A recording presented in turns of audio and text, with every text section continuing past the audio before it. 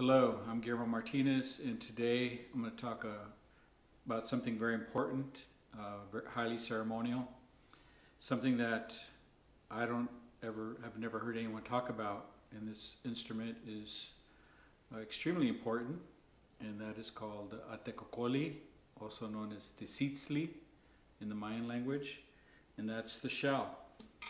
And I have mine here.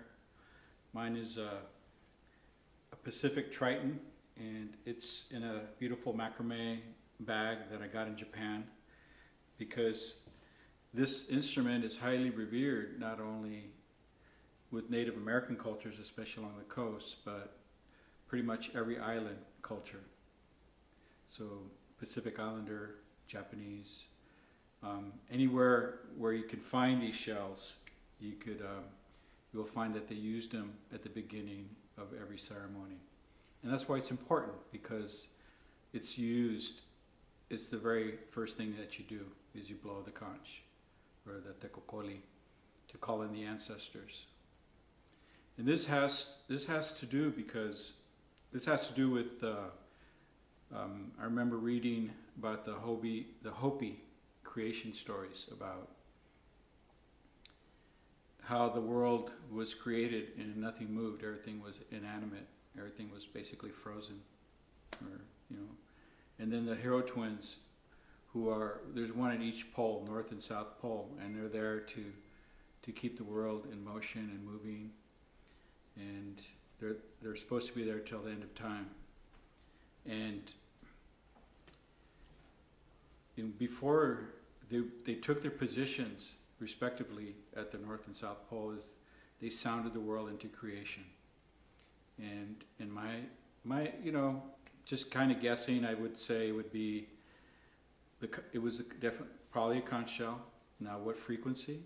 Could be the Om frequency.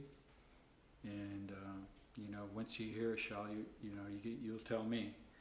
But so this is the way they would carry them. The Japanese, the Yamabushi, the mountain priests, they would carry them in these cases, so because they'll be hiking, and there are certain places where they would blow them, and they usually keep them they blow them while they're in here. But I'm going to take mine out so we can see. Now, in Japan, you wouldn't find this, because this is only found in the Pacific Ocean, the Pacific Triton, and this is exactly like the ones you'd find in museums in Mexico City. Has this creamy color, and pretty much always had a mouthpiece. Mine here has a bison horn, the tip of a North American bison fixed on here. These could also be wood or ceramic, or in the Japanese culture they use metal. And so they're very much like the modern trumpet of today. It's basically like a trumpet. If you unfurl this, it'd be just a long tube that started small and goes big. And this is one that's easily acquired. This is the Australian Triton, and that's the type of shell you would want to use. You can always use a helmet, one called a helmet shell, which looks like a helmet. Those work well. The pink ones that most people have in their bathrooms work well, as long as they don't have any holes. This one's a perfect specimen, has no holes on the sides, and that hole is usually so they can get to the animal that's inside, or that lives inside here, and that's so they can consume it, because conch meat is something people love to eat, and to keep it in this condition is a lot harder. A lot harder to do this. It's much easier just to make a hole and take the animal out.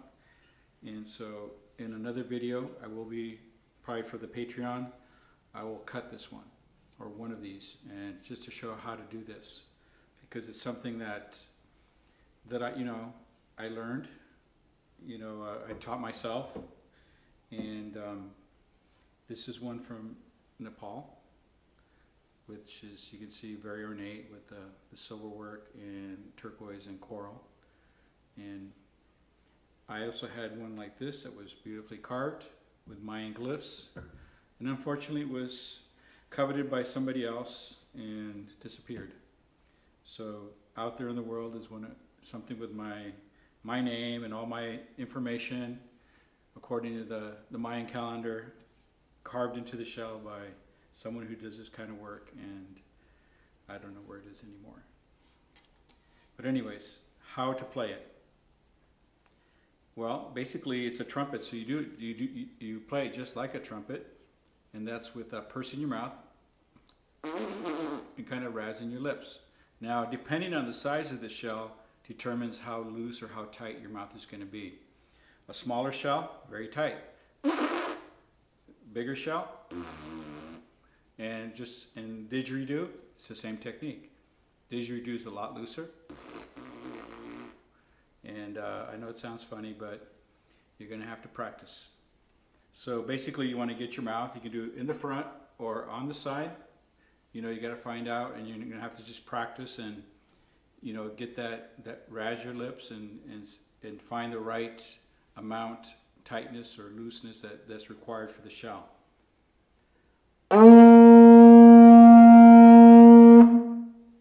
And that's kind of more or less what I did for this one. Okay? And so it's really important to learn to practice and do this well, because if you are called to do a ceremony, the worst thing to do is, you know, trying to figure it out. So, you know, if you're doing a ceremony, you know, I remember some ceremonies, people are like, you just go over there, back up a bit. Get the ones that know how to do it well, they put them up, you know, in the front. But like I said, the beginning of a ceremony. Now, I'll play this Tibetan one. This one, actually, you have to play with your hands inside.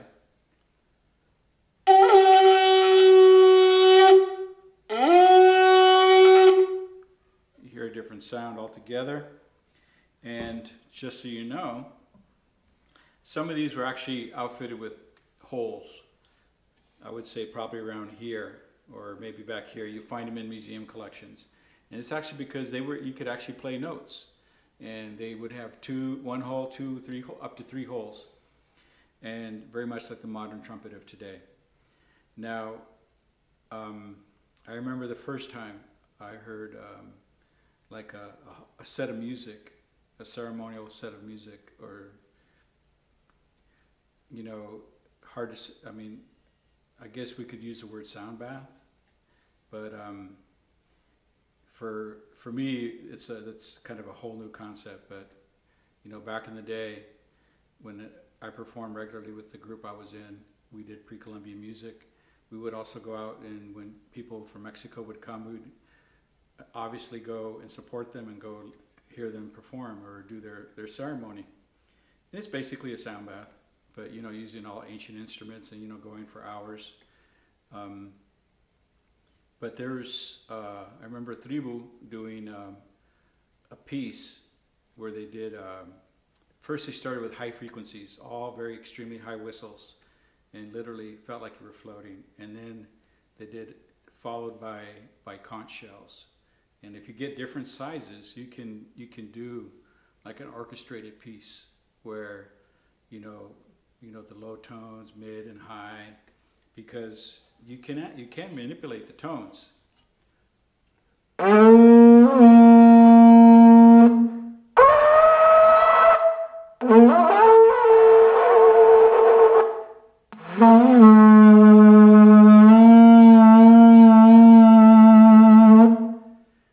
As you can see, this is a very good shell. Easy to work with. So you get high tones, and, you know, with practice I can probably get a lot more out of it. But as a musical instrument, it's very, very valuable, very useful. As a ceremonial instrument, if you're any kind of ceremonialist, you're going to have to get a shell. And unfortunately, the ones I've seen like online are horrific. So I think it's kind of my duty to, you know, to put this video on how to cut it yourself and how to prepare it yourself, and maybe even add a mouthpiece. Because, yeah, it's an important tool. You're going to need it, and, you know, they're hard to find, you know, unless you get one from the Japanese, the Yamabushi ones. Those are quite nice and outfitted with mouthpieces, and And they don't have to have a mouthpiece, but if you're going to play directly on the shell, then that should be done properly so it doesn't cut your mouth.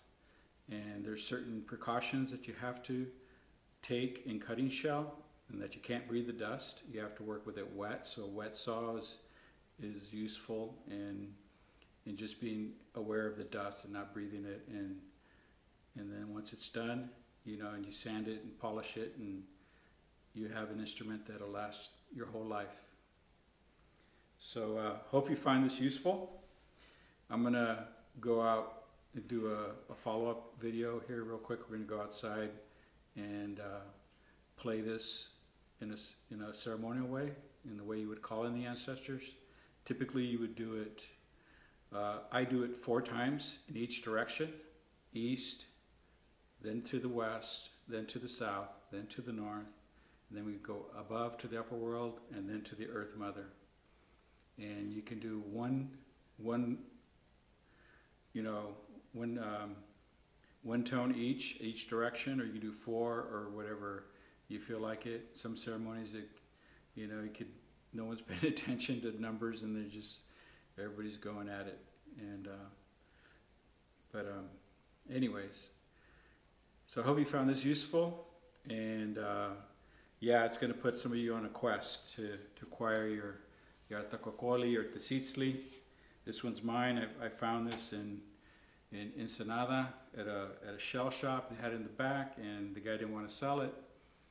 But I talked to him, and I said, just name your price.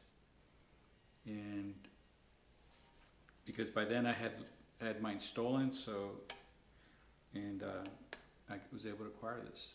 And do expect to pay, over $100 for a good size shell or more. So just they're not 10 or 20 bucks. But in the meantime, I found these. You can put one of these on your altars. Small shells that are, this one's